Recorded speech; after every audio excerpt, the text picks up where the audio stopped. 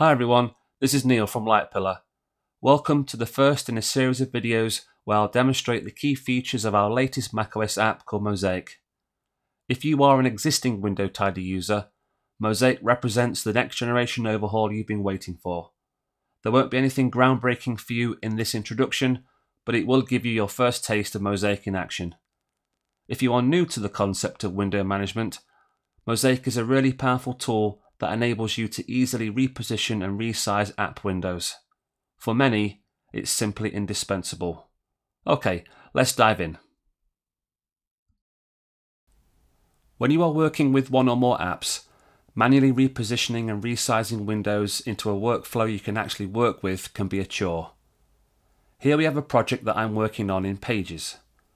I'm browsing for reference images in Safari and saving the ones I like to a folder. I'd like to be able to see all of them at the same time, rather than constantly flipping between overlapping windows. So this is all I have to do.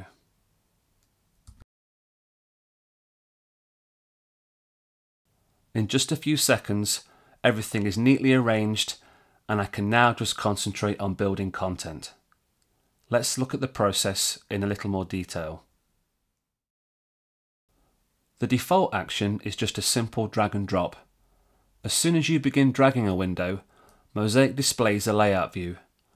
A layout view is a collection of layout icons, and each icon represents the position and size your app will adopt.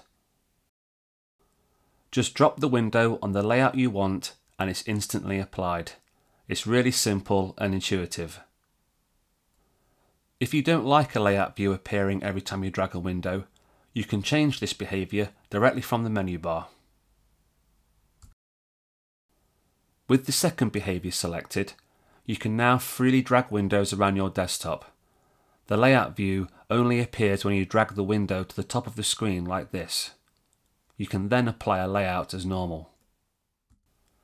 With the third behaviour, the layout view only appears when you drag and hold the Alt key at the same time. Again, you can then apply a layout as normal. Okay, so now you've got the basic concept. Let's go back to our project and take a quick look at layout gutters. Layout gutters are a configurable space that surrounds each window.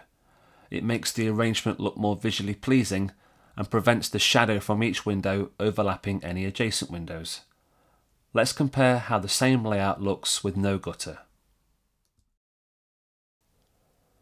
I've now applied the layouts again after changing the default gutter value from 32 pixels to 0.